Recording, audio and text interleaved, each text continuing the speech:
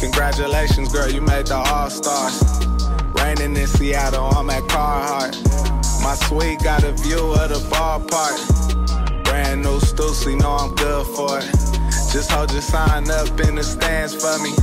Them other boys don't know how to handle it. You always keep it solid and mind your business. I'd rather Holly Berry's over Robin Givens. Jordan 12 Chinese New Year. Of course, we got the size 9. You got your same kind of box as the Space Jam, but here you go. $250. Let's get into it. I like this box. The inside of the box, quality inspired by the greatest players ever. I guess you got that. Shoot. Well, let me get into the paper.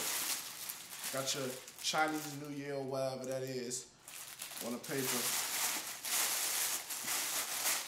Red inside box. Now we're gonna get into the shoe. All right.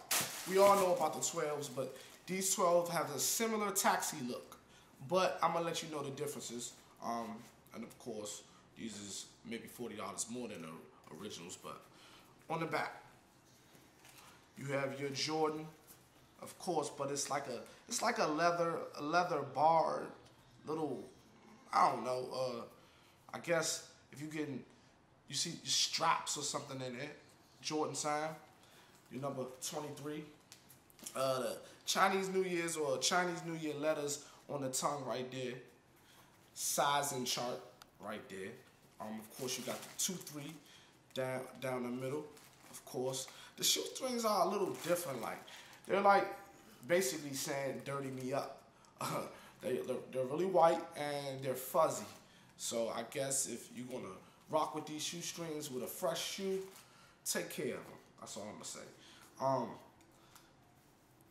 Along the side, of course, you got the Jumpman, of course, always on every 12. You got the bottom, your sole, your thick sole. You got the little belts. I know y'all see what it is. Of course, you already know that I keep it G. So if you know the technical term to this design pattern on the 12s, just let me know. Lace locks, got some nice little brown ones right there.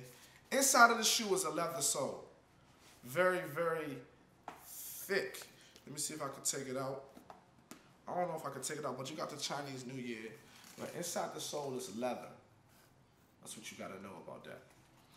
Another thing about the shoe that's pretty cool, that to me, it makes it a collector's item. You got the bottom. Of course, you got your Jordan sign, your 23. Your 23 right there. You got your clear, you got your brown in there. You got your orange right there. But like take a look at the bottom. What you think? I mean, of course, it's gonna get dirty if you wear them, but if it's a collector's item, it's pretty cool. So these are the Jordan 12 Chinese New Year's. Of course, last week the Jordan 12 Low Max Orange that I posted released. So we're going back-to-back 12s. These come out January 28th. They're gonna be $250. So of course, with that $250 price and everybody comment, let me know dope or no.